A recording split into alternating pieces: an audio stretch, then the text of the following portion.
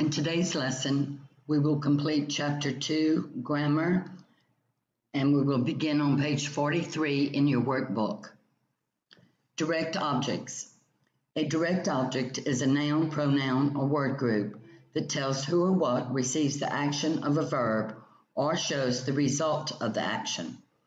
A direct object answers the question what or whom after a transitive verb. Examples. Did you attend the football game? You did attend what? Game. Did you meet Jason and Molly there? You did meet whom? Jason and Molly. In the following exercise, we're going to underline the direct objects in the following sentences. Example. Many reporters interviewed the winning quarterback. Quarterback is the direct object. Let's do number 1.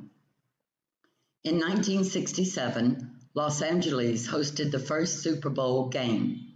Game is the direct object. Number 2, more than 60,000 fans attended the game at Memorial Coliseum. Game is the direct object. Number 3, Kansas City played Green Bay in the first Super Bowl game. Green Bay is the direct object. Number 4, Green Bay defeated Kansas City by 25 points. Kansas City is the direct object.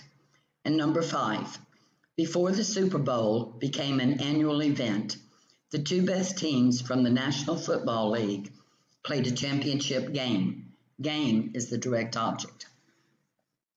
Page 44. Indirect objects. An indirect object is a noun, pronoun, or word group that often appears in sentences containing direct objects.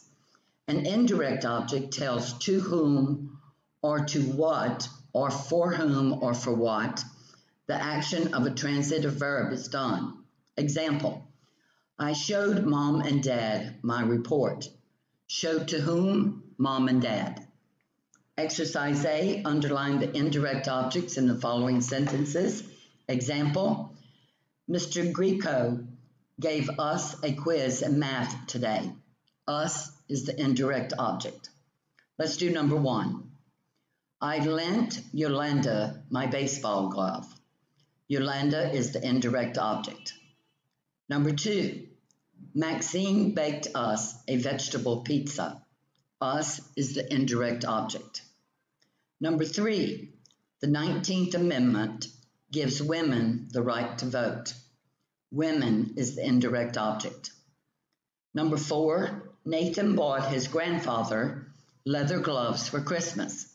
Grandfather is the indirect object.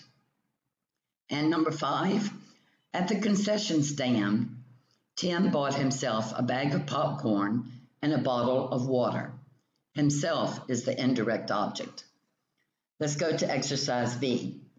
You need to rewrite the following sentences, making each underlined phrase an indirect object. Example, please give this message to Terrence or Scott. It should be, please give Terrence or Scott this message. Let's do number 11. I will give you examples of my answers. Number 11, Heather knitted a pair of socks for her baby brother. Heather knitted her baby brother a pair of socks. Number 12, the camping trip provided plenty of exciting moments for the hikers. The camping trip provided the hikers plenty of exciting moments. And number 13, did you send invitations to Rebecca and him? Did you send Rebecca and him invitations? Page 45, direct and indirect objects. We're going to review them. A direct object is a noun or pronoun or word group that tells who or what receives the action of a verb or shows the result of the action. Example, Gail visited an island in Florida. Gail visited what? Island. An indirect object is a noun, pronoun, or word group that often appears in sentences containing direct objects. An indirect object tells to whom or to what, or for whom or for what, the action of a transitive transitive verb is done. Example, give Tish and me your tickets. Give to whom? Tish and me. Exercise A. Decide whether the underlined words in the following sentences are direct objects or indirect objects. Above each underlined word, write DO for direct object or IO for indirect object. Example, who gave the teachers and students the maps showing the farm's location? Teachers, students, or indirect objects? Let's do number 1. The juniors planned a trip to Belle Grove, a 19th century farm. Trip is the direct object. Number 2, farm children performed many chores before school each day. Chores is a direct object. Number 3, they gave the chickens feed and milked the cows. Chickens is the indirect object. Number 4, all family members had specific duties in the barn and fields. Duties is the direct object. And number 5, farmhands scattered straw over the barn door. Straw in this sentence is a direct object. Exercise B. In the following sentences, underline the direct objects once and indirect objects twice. Not all sentences contain both a direct object or an indirect object and an indirect object. Example, the librarian showed my friend and me the biography section. The direct object is section, and the indirect objects are friend and me. Let's do number 11. The Pulitzer Prize Board awarded Alex Haley a special citation for Roots in 1977. Citation is the direct object. Alex Haley is the indirect object. Number 12. In Roots, Haley presents a heroic saga about African Americans. Saga in this sentence is a direct object. Let's go to page 46. Parts of a sentence. Every sentence contains a subject and a verb. Some sentences may also contain complements, direct objects, indirect objects, predicate nominatives, or predicate adjectives. Any of these sentence parts may be compound. In each of the following sentences, underline the sentence part or parts given in parentheses. Example, direct object. Give your tickets to the person at that window. The direct object is tickets. Let's do number 1. You need to find the direct object. Have you ever visited a county fair? Fair is the direct object.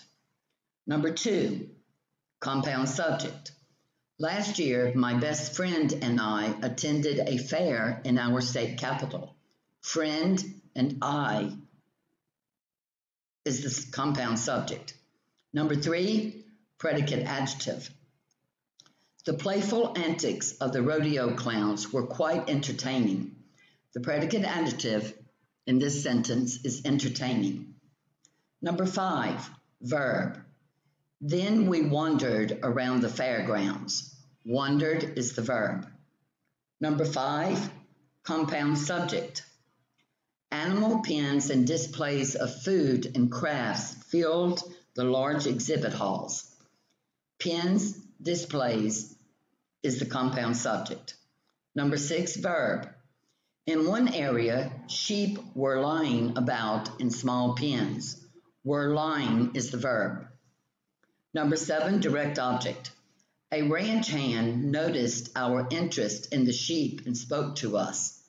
In this sentence, interest is the direct object. And number 8, predicate nominative. These animals can be good pets, said the ranch hand. The predicate nominative in this sentence is pets. Number 9, compound direct object. Until then, I had considered only cats, dogs, or fish as pets. The compound direct objects are cats, dogs, fish. And number 10, indirect object. The friendly ranch hand brought the sheep some food. The indirect object in this sentence is sheep. Page 47, classifying sentences by purpose. A sentence may be classified depending on its purpose as declarative, imperative, interrogative, or exclamatory. Examples: declarative. Kiko is painting a watercolor in the style of the Japanese masters. Imperative. Be sure to recycle those boxes. Interrogative. At what time does the concert begin? Exclamatory. What a spectacular game that was. In the following exercise, classify each of the following sentences by purpose. On the line provided, write DEC if the sentence is declarative, IMP if it is imperative, INT if it is interrogative, or EXC if it is exclamatory. Example: please step onto the stage. That's imperative. Let's do number 1. Shayna's dream has come true. For all summer long, Shayna will be the magician's assistant at Worlds of Entertainment. This is a declarative sentence. Number 2, imagine spending your summer being sawed in half and pulling rabbits out of a hat. This is imperative. Number 3, what fun that would be. This is exclamatory. And number 4, have you heard the best part of all? Interrogative. It asks a question. And number 5, at one point during the show, the magician makes Shayna seem to float in the air. That is declarative. That concludes our lesson today and also concludes Chapter 2 in grammar.